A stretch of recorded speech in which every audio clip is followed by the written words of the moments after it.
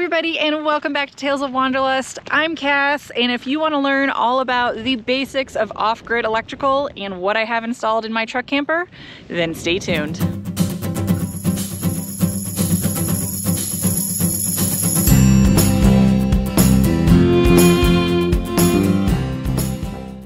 So I'm going to start this video off by saying I am by no means a solar or off-grid electrical system expert. Based on having this kind of system in the base camp for over 3 years and then working to install it here in the truck camper, I have enough knowledge to be a little bit dangerous, but by no means an expert level.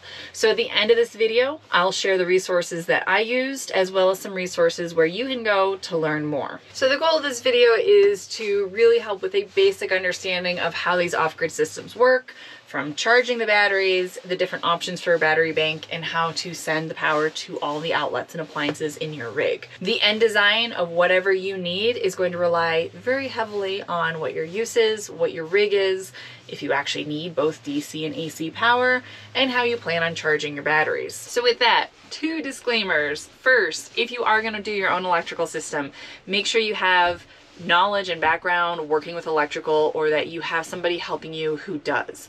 Electrical systems can be very dangerous. Second, my RV is very small.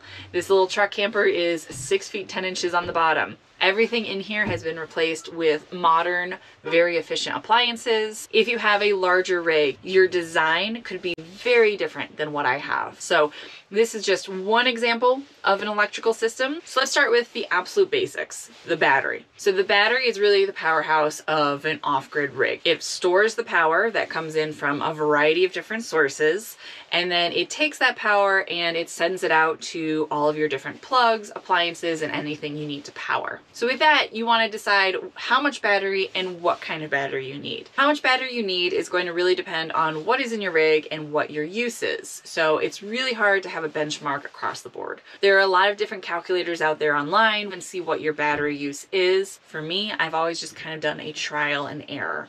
So I know what my battery usage is based on the 4 years that I lived in the base camp. For me, running the laptops for work, charging my Wi-Fi hotspots, running all of my appliances, I know that I need about 200 to 300 amp hours of a battery bank. Now, compared to a lot of RV setups, that's pretty small. If you're a weekender or if you're a full-timer, that could vary immensely. But you really want to have enough battery bank to store power so that if you run into a couple of days where it's raining or cloudy and you're not bringing in enough solar power, you've got enough power stored and not have to worry about going to find a plug and plugging in your RV. What type of battery you want also can vary. So there's a lot of debate between lead acid, which is the regular battery that you usually find in a camper, and lithium, which is a newer technology for RVs. I personally have always gone with lithium. The reason is I need reliable power in order to charge my work computer because I work a regular 9-to-5 job and I can't be struggling for power. So I upgraded my Airstream and the truck camper to lithium batteries. So why have I always done lithium? First, weight savings. With the truck camper, where you've got to worry about the truck payload, and then the Airstream, where I had a Toyota 4Runner towing it, I always wanted to keep weight down. Lithium batteries are about 1/4 the amount of weight of lead acid. You may say that's not too much, but when you need a larger battery bank, that weight just keeps adding up. Second, charging time. Lithium batteries charge faster than lead acid. So since I'm running everything off solar, I want to be able to charge that lithium battery up faster. Third, you can use, in theory, 100% of the battery, where in a lead acid, you're only supposed to use 50%. So in the base camp, for example, I had 200 amp hours of lead acid batteries. That means you could really only use 100 amp hours of it. When the batteries hit 50%, if you go below that, you start damaging them, which I did end up doing in the base camp. I didn't know that at first, and I ran those batteries down to 10-20% pretty consistently, and then they no longer hold the same amount of power that they used to. Lithium batteries, you in theory can use all of the power that is within the battery. So if you have a 200 amp hour battery, you've got a full 200 amp hours of power to use. In order to be safe with the battery monitor will prevent you from going below, it's like 5 or 10% just to protect the battery, but you have a lot more power that you can use. So when I'm out camping and the weather is really bad and I start using my batteries down to 40-30% capacity, Lithium can do that, lead acid can't. Another benefit is you can damage lead acid batteries by only doing partial charges. So with solar, if it's a semi-cloudy day, I might only get 10-20% of my battery. Lead acid batteries like being used, charged fully, being used, charged fully, and if you partially charge them, it will damage them. Lithium batteries are completely fine with that. If you use it a little bit, charge it, use it, charge it, it's going to be fine. You're not going to impact the overall performance of the battery. And finally, lithium just lasts a whole lot longer. So if you're looking for a battery that is going to last you a really long time, that you're not going to have to replace, lithium's the way to go. The downfall is lithium is a lot more expensive than a lead acid battery. For me, the benefits of the lithium outweigh the costs. So here in the truck camper, I have 270 amp hours of lithium Battle-Born batteries. Battle-Born did partner with me on this build. They sent the battery along with all the components programmed to support this battery. The reason I went with their 270 amp hour Game Changer battery is it's a smaller compact form than if you were going to do 3 of the standard size batteries, and you can put it anywhere. Lithium batteries don't need to vent, so you can build it into a cupboard, which is exactly what I had to do here. This truck camper is tiny, and I didn't have space for batteries. When I purchased it, it actually didn't have any batteries in it. So I ended up taking the small cupboard under the fridge and building in the battery. So now that you have your battery bank in order to store your power, how do you get power to your battery bank? So let's talk about charging. There are a few different ways that you can charge up a battery. In this truck camper, I have 2 ways. First, solar, which is my preferred method. I have 200 watts of solar up on the roof. That pulls in the energy of the sun, and it takes that down through the wires to a solar controller. That solar controller will monitor how much sun is coming in and then appropriately send it down to the batteries. The second way I have to charge the batteries is through shore power. So this is very common on RVs. You might have a 15 amp, 30 amp, or 50 amp plug on the outside. You plug into an RV park, somebody's garage, your house, and you charge your batteries that way. Here in the truck camper, I went with 15 amp. The reason is, again, I don't have that much electrical draw in here, so I don't need to run any appliance off 30 amp. And those 30 amp cords are big, bulky, and require a place to store them. I don't have any exterior storage on this rig. So in the water tank cabinet here, I have a spot to store just a regular extension cord.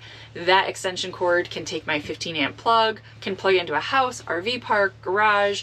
Really, any of your regular plugs are 15 amp, so I can plug in anywhere and start charging my batteries. Now the shore power brings us to AC versus DC power. So a big difference between your RV and a house is that you have AC and DC power. In a house, they really just run off AC, which is alternating current. So your regular 3-prong outlets that you use, that is all AC. In an RV, you have a battery, and that is where you're pulling the power directly from. You have DC, or direct current. And so when you're off grid and you're running just off batteries, you only have DC power coming out of the battery. So we've got AC and DC electrical, and you need to have them work with each other. The way to do that is an inverter or a converter. So here, since we're talking about charging the batteries, we need to convert the AC power coming in from the house or the RV park to DC power so we can charge the battery.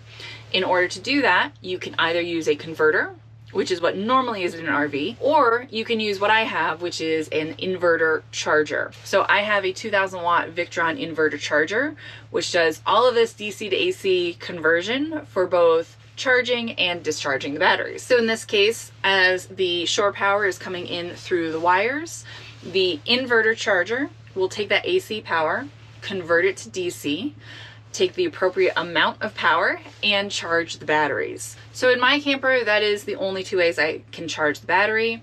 The third way that you can charge is from the alternator of your vehicle.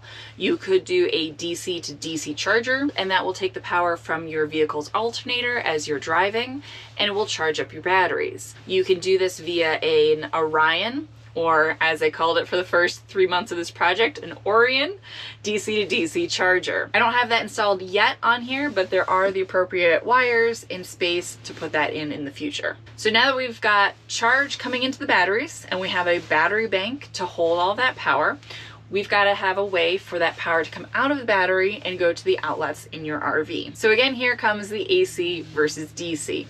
So the DC power coming out of your battery, the direct current, or I just think of it as direct power from your battery. That will charge any of your 12-volt plugs or 12-volt appliances in your RV.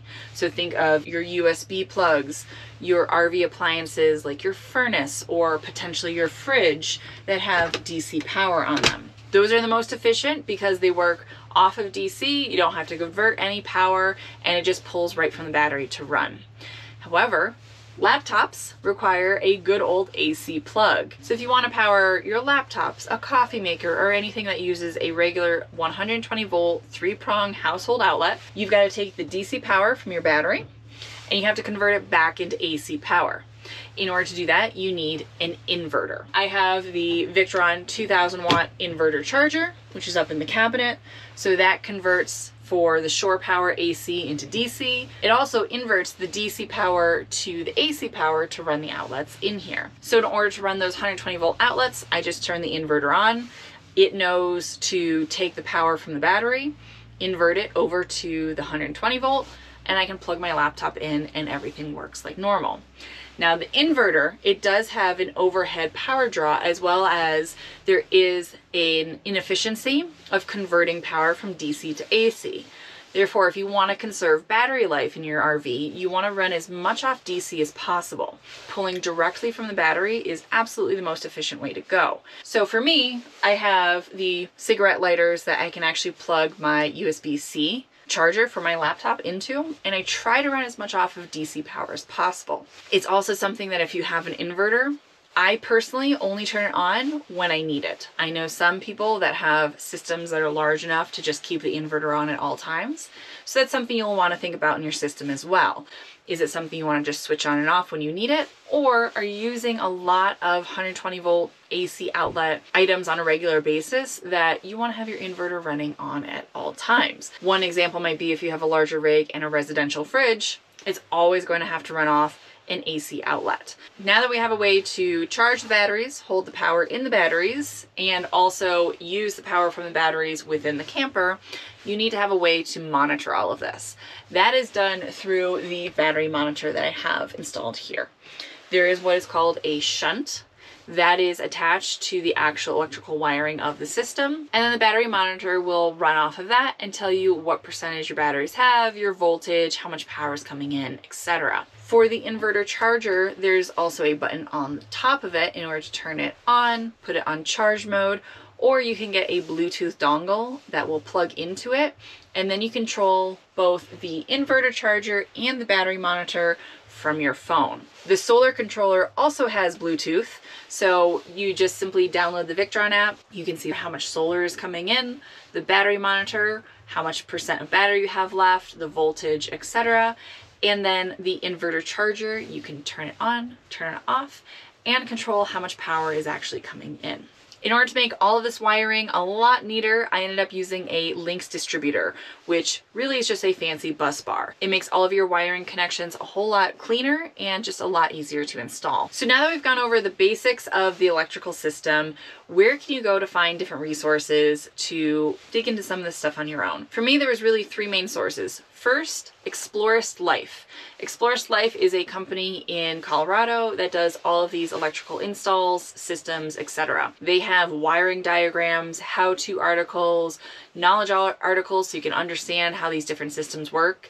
And this entire system was based off of their 2000 watt inverter charger wiring diagram. It tells you exactly what kind of wires to use, what kind of fuses, and Explorist Life has an installation video that actually walks you through the whole installation as well. So their resources were incredibly helpful when installing this system. The second resource I used was friends that have done these solar system installs and really talking to them about what they've seen, what they've used, what's worked for them. Most RVers you run into, if you start talking about their electrical systems, they will be very happy to tell you about any of their off-grid systems. And the third resource I used was Battleborn batteries themselves. They not only sell the lithium batteries, they also sell all the Victron components. Battleborn also offers bundles, so if you wanted to get the batteries and all the components together, you can just buy it in one big bundle, or you can give them a call and they'll walk you through what you need for your system. When I first started RVing and I had the lead acid batteries in the base camp, I was very intimidated by all of this. It was overwhelming, confusing, and it seemed like something I would never get the grasp of.